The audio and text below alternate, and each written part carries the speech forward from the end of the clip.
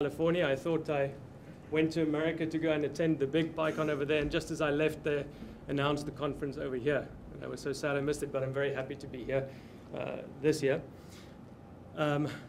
So I hope you'll forgive the lack of magenta over here. It's a little bit hard to give an image processing talk with one color missing, but we'll see what we can do. So just use your imagination. Or just pretend you're not colorblind. All right, so this talk will be about scikit-image. Scikit-image is an image processing toolbox written for the SciPy ecosystem. So image processing is typically seen as the art of manipulating images like you would do, for example, in Photoshop. But we think about it more as the way we interpret images with computers so that we can gain some understanding from the composition of the image. So this toolbox is aimed primarily at scientific use, and it's meant to be used inside the SciPy ecosystem. So I don't know if many of you are familiar with that ecosystem, but it would include packages like NumPy. Everything's built on NumPy, a basic array library. On top of NumPy, we've got SciPy, which is a set of scientific Python tools. And scikit-image also relies on Python. So Python is a essentially compiled version of Python that allows us to get a lot of speed while still maintaining a high-level language. So this package is mainly aimed at for three different things. We want to do reproducible image processing research, not just image processing research maybe, but research in general pertaining to data organized on a grid. But the idea that at least when you build your scientific application, that every part of that application can be inspected and verified and understood. So there are numerous other image processing tools out there, and some of them are very good. You may be familiar with OpenCV, for example.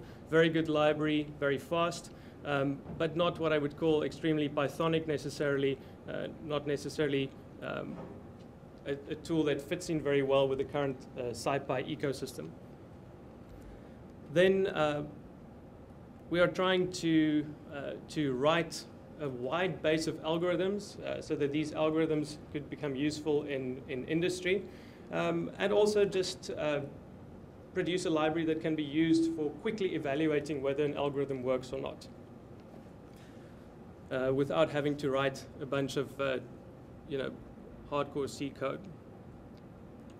And then finally, I lecture at Stellenbosch University in Applied Mathematics, and this tool is also aimed at teaching my students how image processing fits together. So the whole idea is that the code is written in such a way that students can understand the code, modify the code, use the code.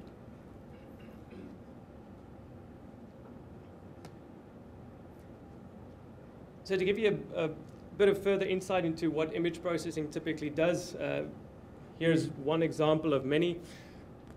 I took a camera and I aimed it at the wall. I had a wall clock on there, and excuse me, could you turn down the mic a little bit? So I've got the camera aimed at the wall with a clock on it, and I'm sweeping the camera as I'm pushing the shutter. So that introduces this motion blur. And the question you ask yourself then is, can I tell the time from this picture? So is that information somehow located in that image, or is it completely lost? So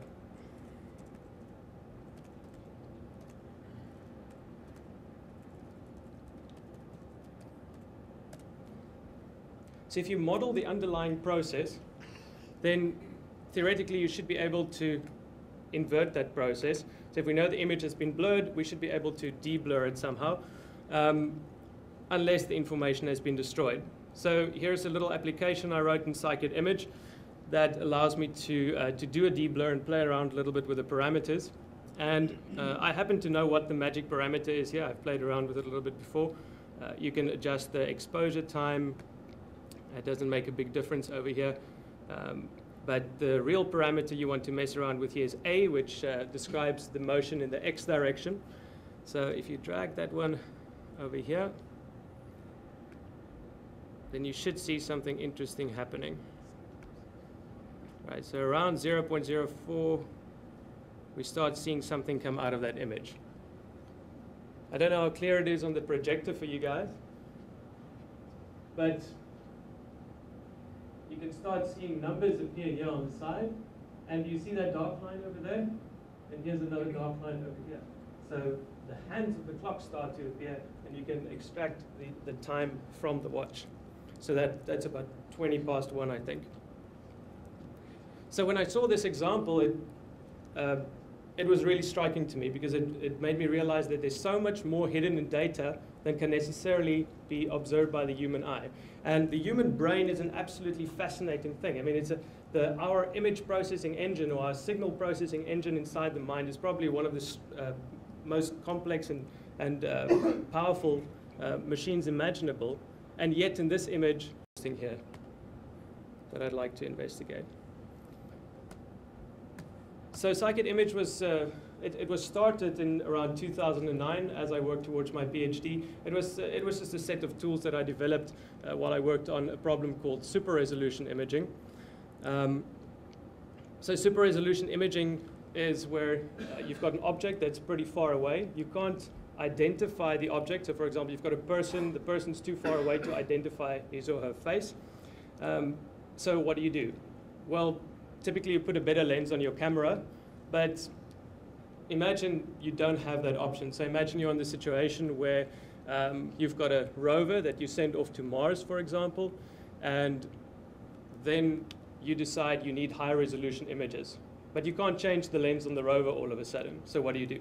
Well, you acquire multiple images of the landscape, and you rotate or move the camera in some way while you take those pictures, and then you combine all those pictures together to form a single higher resolution image. But in order to do that, you need a fairly sophisticated image processing pipeline, because you need to handle the image acquisition, you need to handle the registration or the alignment of the different photos. Then you need to find a way of combining all of these photos. So that's typically done by inverting a linear algebra problem, and then finally you get to your super resolution solution. So your typical input data looks like this. So that's a little video shot at the Library of Surrey, and I'm just repeating the clip over there, but you can see it's a very short clip. It's only about 30 frames in that clip. And what I would like to know is, what is the name of the building over there? And the results we obtain look something like this. So you can see that the top frame is one of the 30 input frames, just blown up a little bit. Then the second frame is where we take all of those images and we align them together and we add them together. So that reduces a whole bunch of noise, and you get this very smooth image, but it doesn't yet contain the information you seek. And then finally, when you do this super resolution reconstruction, then you see the text very clearly appear there. You can see that this is the George Edwards Library. Now, actually, if you look carefully, you will see something else appear. You see this slightly oscillatory pattern in the background? Those are the bricks on the wall.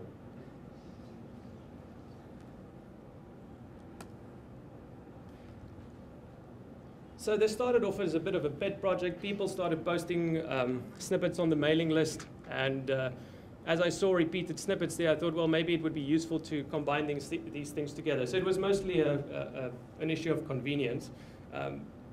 And initially, the project, well, it was only me, and around version 0.3, Chris Colbert, who now works at Nthought, he joined in, and he wrote our OpenCV wrappers. So scikit-image originally started as basically one massive OpenCV wrapper. That wrapper no longer exists. OpenCV now has their own Python wrappers, but back then their Python wrapper copied data and it was horrible, so we had to wrap it. But now we've completely thrown out that piece of code, but that's at least where scikit-image started. So you can see that we've had steady growth over the years. And if you were to annotate this graph with a few of my life events, you would see some correlations. So for example, the project started out when I was simply bored on a Saturday, and I wrote some code, put it in there. But then, of course, I had a PhD to finish, so an incredible amount of effort went in right before that deadline. Then I discovered that wasn't the real deadline. I actually had a little bit more time, and so I actually put effort into my PhD, so nothing happened for a while.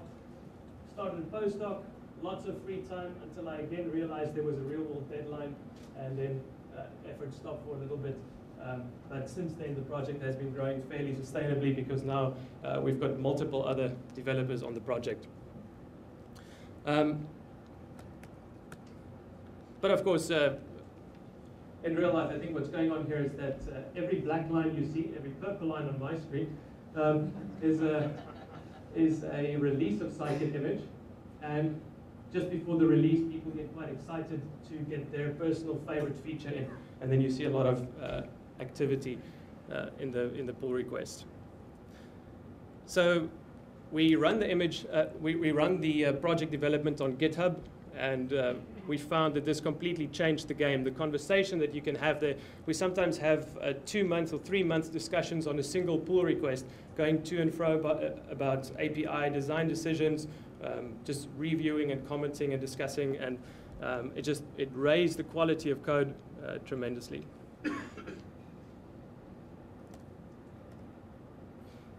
From Olo, I pulled down a summary of the project. So currently we've got about 88 contributors. They're not full-time contributors, but they have contributed in the past, and about 25,000 lines of code. So it's not a massive project. But a lot of this code is written in Python as well. So when I show this graph that shows the different languages, it's not unsurprising that there's only one language, but it's essentially Python and Python. And yes, I think it's the fact that they say that we've got increasing year-over-year commits and that we've got a large sustainable development team. Those are all signs of a healthy project.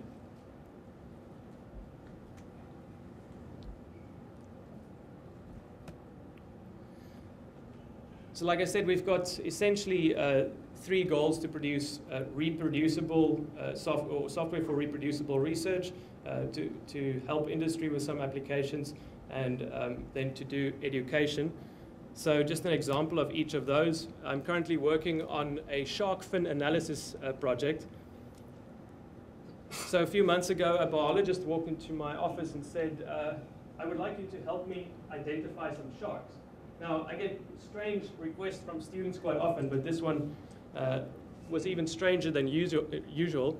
But she then explained to me that they go out on the ocean, and then they have a camera, and then they chum the water a little bit, and they get these massive great whites to jump out of the water, and they photograph the sharks. And what they then want to do is they want to take the data and figure out, when did I see this individual? Did I see him the next week again? Which area did he come from? Where did he end up? And that sort of thing. So they want to track the sharks, figure out their dynamics, the family interactions, etc. They do something else as well. They've got a postdoc on that boat, and he's got a stick about this long, and he has got the privilege of sampling the DNA of the shark. So he gets to hang over the side and wait for the right moment. It's a delicate process, and they just stab the shark at the right moment just to get a little bit of DNA. So they have that in their database as well.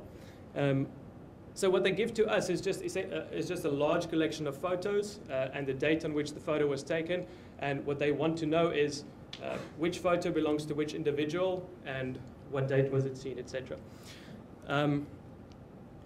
So how would you do that? Well, it turns out that the shark's back fin is like a fingerprint.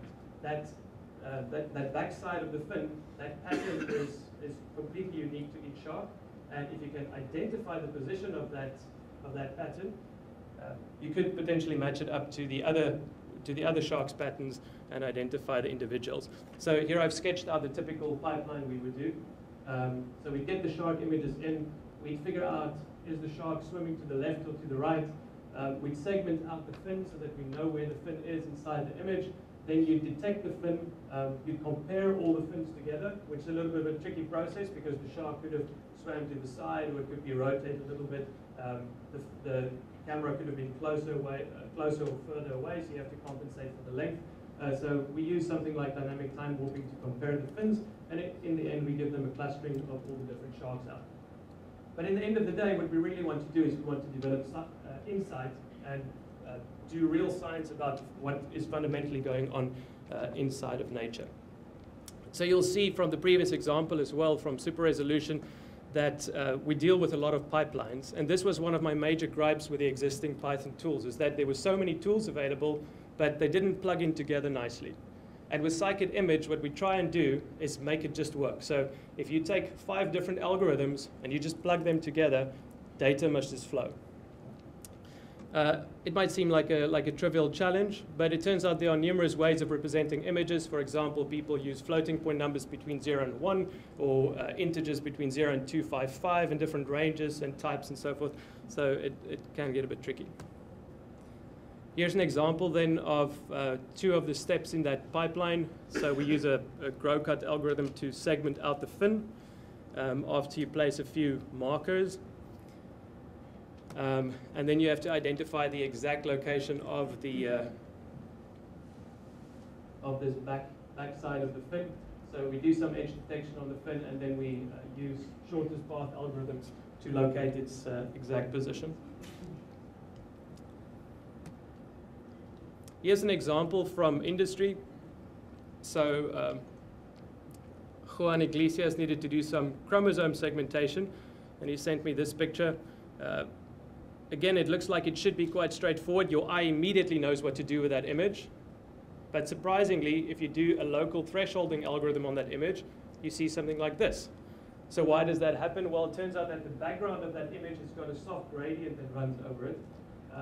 So it works very well for the areas in which you have chromosomes, but gets very confused around the rest of the image.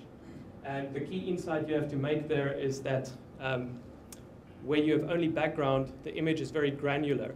So you can use morphological operations to just clean it up a bit, and this is the typical result you would get.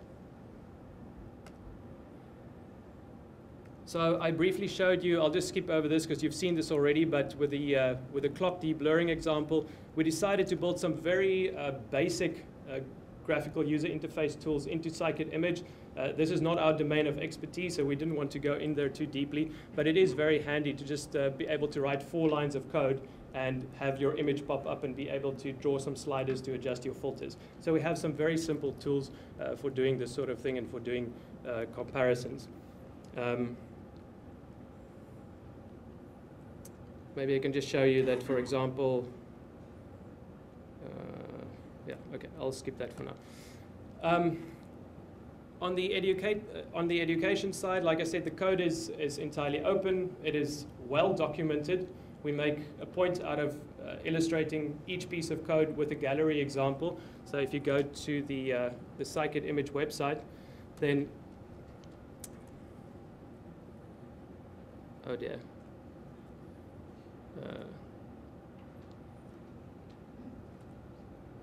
So there's the scikit-image website, and at the top you'll see there's a gallery.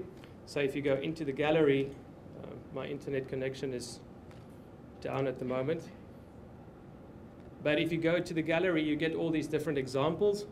And if you click on any of the examples, for example, here's the template matching example, then you see the output of the example and the snippet of code that produced the example.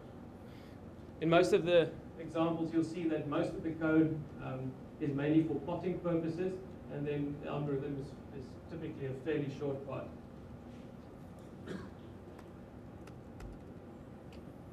So we've got some examples that you can look at.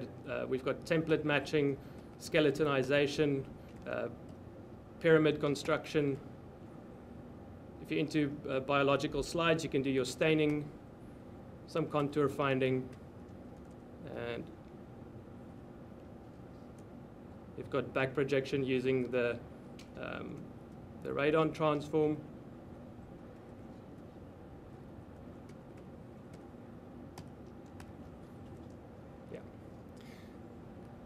So apart from that, we also interact with the people at Software Carpentry. Software Carpentry is a group aimed at instructing and teaching software engineering using Python. So for them, we've built a module into scikit-image called scikit-image.novice. And that allows you to, it has this powerful image object that allows you to just describe an image of the pixels in terms of words that would occur in natural language. So, if you say pixel.red, a beginner typically understands what that means. You're not going to use that once you're an expert, but it's convenient for beginners to be able to just run over the pixels and based on some criterion, change the color or move it around, that sort of thing. So we built this very simple interface where younger people or beginners in programming can start to play around with images. It's not fast, but it works. We've been fortunate enough to have 3 Google Summer of Code students this year, and they've been working on image segmentation, on image in-painting. So if you've got scratches on a photo and you want to fill in, if you want to remove those scratches, how would you fill it in? And then finally on feature matching, which is a core component of image alignment. So here's an example where we do orb matching. Orb is a type of feature, and oh wow, that looks really grim without the purple. But that espresso looks quite appetizing on my screen at least. So you can see at least the basic idea there that we locate key points and we match them to the target image. Here's another example with Lena.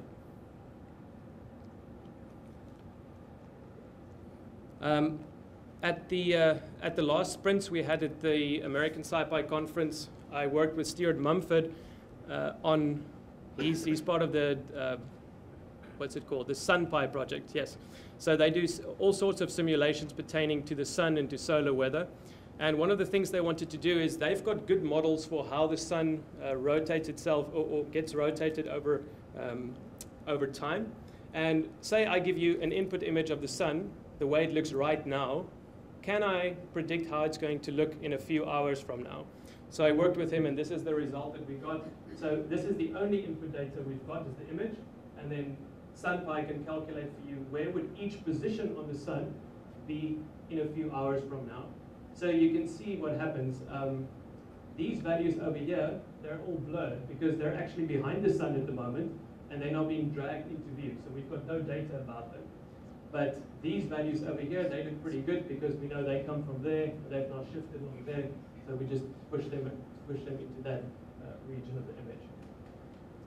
Now all these tools, essentially, the warping tools are all available in SciPy, but we've got very simple interfaces for working with them. So doing this is literally about 5 lines of code. You just need to specify how you're going to move each pixel, and scikit-image does the rest of the work for you.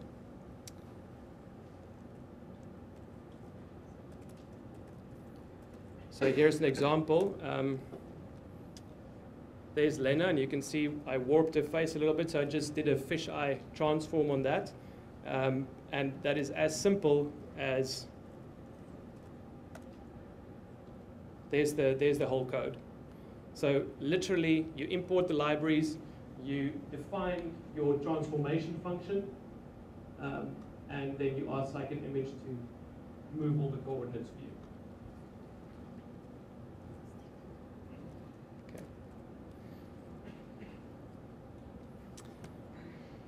All right, so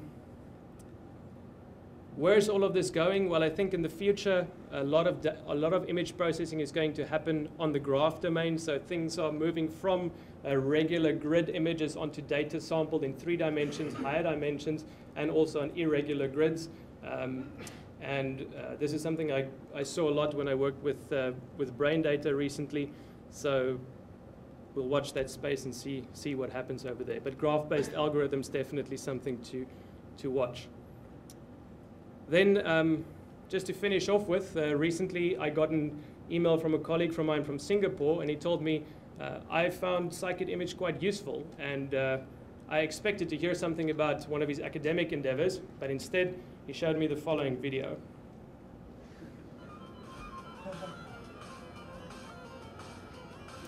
I don't know how many of you recognize that. It's a game called Super Hexagon.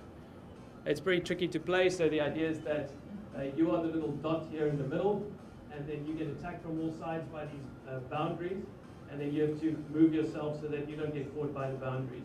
He then he used that warp functionality to warp the